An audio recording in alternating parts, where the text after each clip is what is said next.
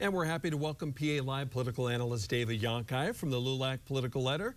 He's here today to talk about primary election day. David, what's been different about the election cycle this time around? Well, first off, it's an off-year election, but the most important thing is that it's an open seat for the Wilkes-Barre mayor's office. And in Lackawanna County, because of Corey O'Brien leaving the position at the Lackawanna County Commissioner's office, that's an open seat too.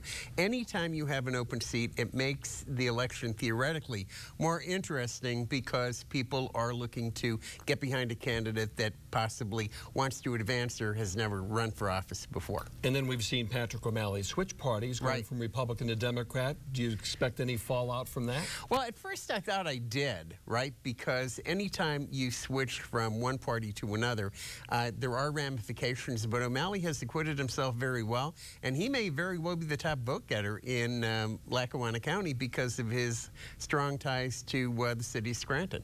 It's certainly a race we're covering today. We're very interested in that. What else do you consider to be some of the big races in our Well, one of the things is, if I could expound on the Lackawanna County race just for a second, you know, we have somebody from the Mid-Valley, Tom Lukasevich, that's running, and you also have from, you know, the Eau Forge area, Mr. Wansack. So I think you're going to see a very close race between those three because, you know, Mr. Lukasevich is going after the energy vote, you know. I mean, he's saying that the current commissioners haven't really talked that much about the energy thing that's going on up in the Jessup area. Now, big races you talked about, the Wilkes-Barre mayor's race. That is going to be probably a nail-biter between Tony George and George Brown. There are two other candidates, Darlene Duggins-Magalinsky, as well as Brian Kelly.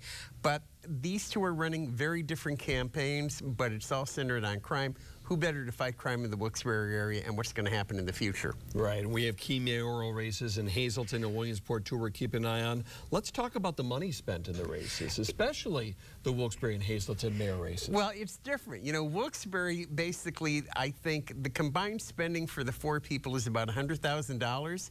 And when you think about the turnout is probably going to be less than like 6,000 people. 6,000 people are going to decide who the next mayor of Wilkes-Barre is going to be, 6,000 to maybe 7,000 people.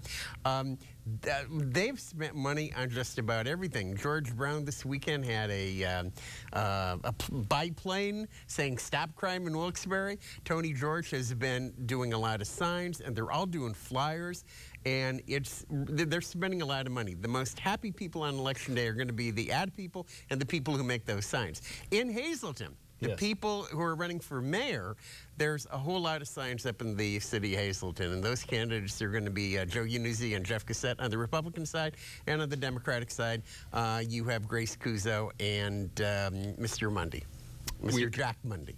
Okay, let's talk about any predictions for this race. No, I make no predictions at all. You're a good man. And why influence the vote? The polls are still open. Well, right? and also the reason is I think the races are going to be close, but I don't make predictions in local elections because anything can happen. A lot of it's going to be turnout. Who is going to turn out? What candidates get the turnout?